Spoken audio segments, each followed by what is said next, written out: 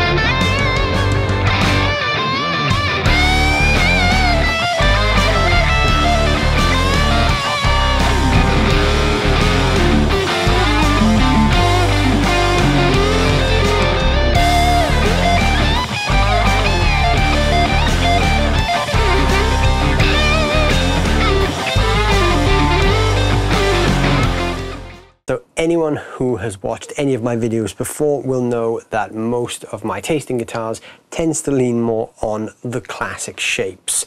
So why am I holding something in my hands that looks like this? So this is not my guitar, this is not a sponsored video, this is not in any sort of association with Minarik. This guitar literally belongs to a friend of mine. He brought it over because he had some fret buzz and he needed a bit of a setup, and while it was here I couldn't really pass up the opportunity to put it on camera because you don't see these things very often, and it's a pretty crazy guitar. So I thought maybe some of you guys will appreciate this and seeing something a little bit rare and a little bit weird and out there. It's a pretty cool guitar. It kind of meets that point where a guitar turns into art because this isn't really a conventional looking instrument. So Minarik, for anyone who don't know, are a small American guitar builder headed up by a guy called Mark Minarik. They make some real crazy out there designs. So you're not going to get your typical Strat and Tele style guitars from these guys. It's all stuff that's a little bit wacky. They've got one or two models in the range which are a little bit more normal in terms of conventional guitar shapes. But most of what they do is a bit out there, like this thing. So what is this thing? So this, technically, according to the headstock, is a Minarik Goddess. But this is where this guitar is a little bit of an anomaly because this guitar is actually a prototype, not a production model. So my friend who owns this guitar has confirmed this with Mark Minarik himself. It's got the serial number of just 14. So it's a super low number.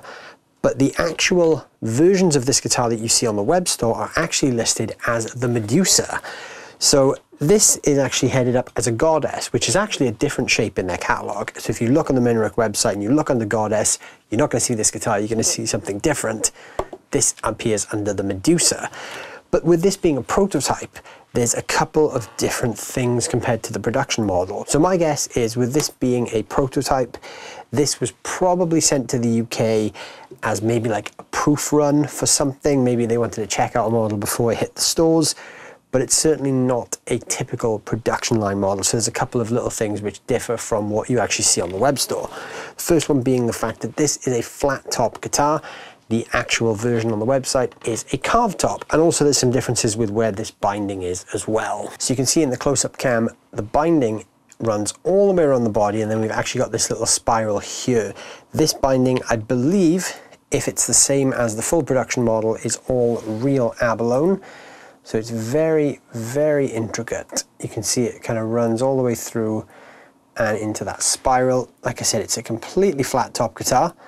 We've got these little sort of violin-inspired C cuts here on the bottom and on the top as well, which is pretty cool. And then up on the headstock, we've got this sort of abalone Medusa style logo, which is pretty cool.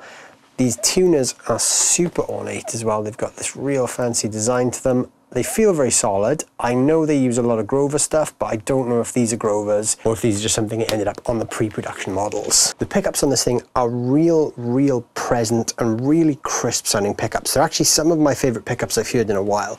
I don't know if you can make out very well on the camera, but I will add in some close-up shots. It says Tone Perfect pickups on there. We've got a 3-way switch up here, and we've got 4 knobs here. These control the pickups. We've got a volume and a tone for the neck pickup, and a volume and a tone for the bridge pickup. It's got a standard Tune-o-matic style bridge, but again, there's some engraving on the tailpiece that might not be showing up too well on the close camera. And we've got what I believe is possibly a rosewood fretboard. It's pretty dark, but I don't think it's ebony because it does have some lighter streaks in there. And that again has got some quite ornate inlays going on.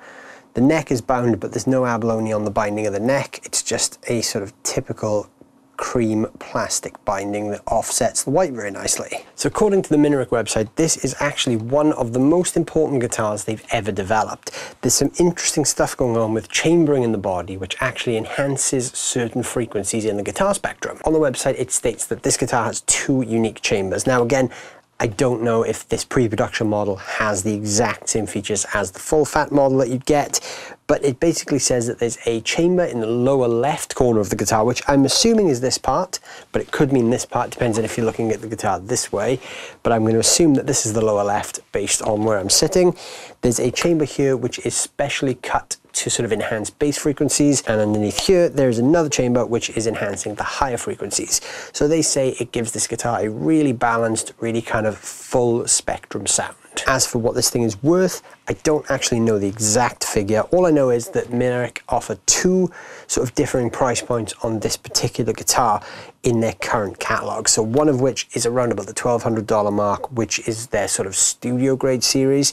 Then they've got another line then, which is their sort of custom series, which is sort of $3,200 and up. Again, where this one falls in that, I don't know, because it's a prototype model. How close this is to the specs of what you can get from their catalog, I couldn't tell you. So with this being such an interesting guitar, I think we need to figure out what this thing sounds like. Visually, I don't really know if I can work out whether or not it looks like something Prince would play or whether it looks like something a metal band would play. It's somewhere in the middle, I think, because it's kind of got these pointy horns, but then this sort of very soft-edged cloud-like look at the bottom end. So it's sort of a bit of a mystery, really. What do you guys think this guitar looks like it would sound like? So let me know down below in the comments what kind of artists you think would play one of these. So I'm just going to run over some tones now. I'm plugged straight into the front of my Hughes & Kettner Black Spirit 200, which is running out of the Redbox DI straight into my DAW via my Focusrite interface. So I'm going to start with some clean tones. Let's just make sure everything is turned up, and I will just play and move through the pickups.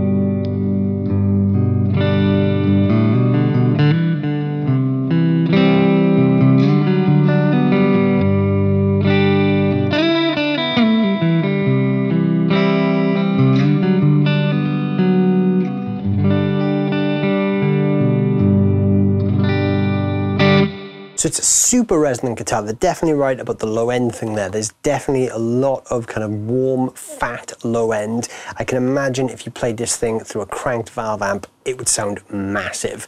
So I'm going to move over to a crunch channel now and see how this thing handles a little bit of gain.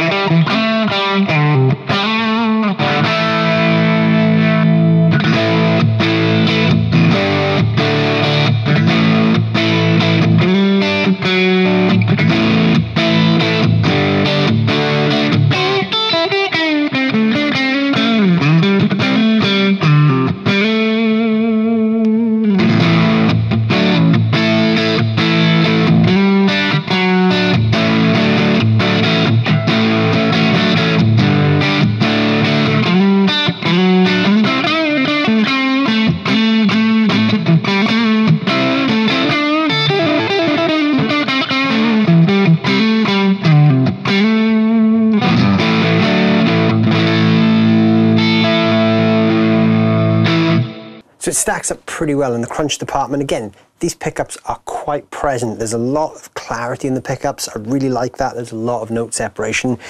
The tone perfect pickups, as they're called, or as they're labeled, I guess are probably hand wound by Minarik. Again, what these spec up to compared to the production models, I don't know, but they sound pretty good. I really like the sound of these pickups. So now I've gone over to a higher gain sound. See how this thing handles a bit more gain.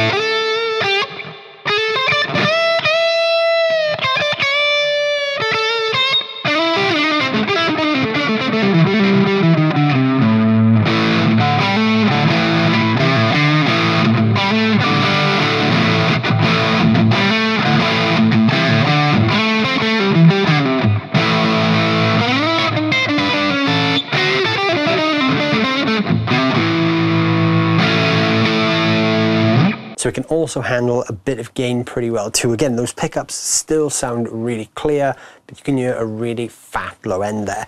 The bridge pickup actually has a kind of an 80s rock, sort of classic rock crossover there for me. Again, you get that sort of late 70s, early 80s heavy sound, but there's a lot of bite in the sound as well. I really, really enjoy that tone. That bridge pickup particularly really stands out to me. On the high gain settings, I'm not loving the neck pickup, but you know, neck pickups are always hit or miss, I think, with me. I really like a warm but not too low-endy pickup, and I think maybe that pickup has just got a bit too much low end for this guitar. I'd maybe like to see something a little bit brighter there, but it still sounds really good. You can still get all those sort of creamy lead tones. If you actually roll down the tone control on the neck pickup, you can kind of get that Eric Clapton thing.